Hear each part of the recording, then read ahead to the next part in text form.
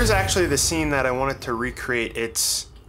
He's looking around and you can see it in a lot of the shots, there's a purple and a blue, and it's almost like a day for night shot. So this is the one that I wanted to recreate, and you can see the stars, and I'm not exactly sure what this is supposed to be, but I'm guessing something like the Northern Lights. So I don't really have any footage like that, so I had to go and find some stuff that would work. It was kind of difficult to actually find some stuff. So here is my desert. So, you know, we kind of in a desert. So here's my desertish shot, and I have some clouds. If you can see in here, there's some clouds in here that they actually darkened up quite a bit. So I have this shot, and then I grabbed some of these clouds, and I'll show you what I did with those. And then I used a shot of just stars. So you could use plates like this in any type of video footage. All of the process that I'm gonna do would work for any still frames or video. So jumping into our timeline, from the top down, the top one, I have the desert, and if I turn that off, I have that cloud shot. This one, I have this cloud shot, but I did something to it, and I'll show you in a second. And then I have the stars. Now let's jump over to what I actually did. In the inspector, this guy's perfectly fine. For this, just because I wanted to get the effect of the Northern Lights, and I really didn't have anything that would be similar to that without going and recreating it in like Fusion. So instead of doing that, I just grabbed some clouds, and then I just did a directional blur, and a pretty intense directional blur. And then I moved it up just a little bit because the way that the clouds were positioned, I wanted to make sure that it was up in this area. So I had to move it up a little bit. And finally, the last one is just the stars. So now let's go over into the color tab and see what I did. So here you can see all three of them stacked up. Okay, so this first grade, all I did is I just added blue into the bottom, and then I have it just go up into black. Just its normal colors. I just added a little bit of blue down in the bottom area for the first one. Then I added those clouds, and for the clouds, I added a alpha matte that goes up, and that's just done with a qualifier. That's all that is. It's just a qualifier. So the sky had less saturation, or had more saturation because it was blue. So I just pulled anything with a lot of saturation, I got rid of that. And then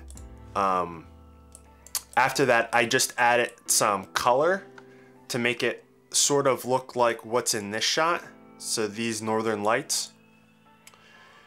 And then I came over to this guy. So I first started off with just the majority of this color grade. And then as I was working through the sky, I just added the purple to the top of the sky, and then the blue in the bottom.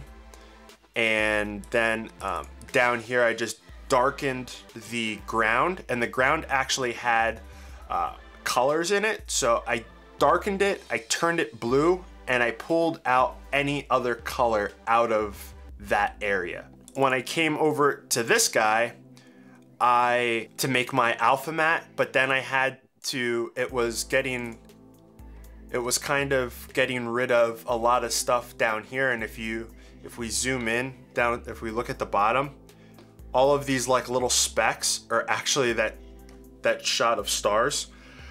So I had to add in a key mixer and then bring back that whole bottom area so I could have it, you know, with these actual trails and have it just grass. And yeah, so that's pretty much the look that I got out of this. Now, let's be honest, they probably spent, you know, a considerable amount of time working on this, and there's probably a bunch of different layers that are in this to give this effect. So yeah, with a little bit of work, I was able to create something that is, I would say, pretty similar to the end product without putting a ton of time. The biggest problem that I had with this was when I was pulling this key so I could have the top half up here, what I decided to do, as you can see down here, when I click over here, is I was getting, well, I tried doing a keyer with everything and then that just really wasn't working. So then I just got rid of the luminance, because once this whole grade was done, it was really dark up here. So I was like, okay, I could pull this darkness, but obviously down here it's gonna be really dark as well. So it took me a little while to figure that guy out, but once I figured out that I would just have to key this first and then make another node, and then I use power windows to fill this in and then have them go both into a key mixer and then have that go to the output. That was when I finally was able to bring the whole look together, where I had one part of the shot alphaed, but then still preserving another shot. It took me a little bit to figure that one out, but I was able to do it. And like I said, with a little bit of time and maybe using a couple different video files or picture files, you could definitely get something that looks a little bit better. One of the other things that I noticed right before I started filming is I had more of a blue, because I just remembered in my head like, oh, it's, you know, it's blue and purple.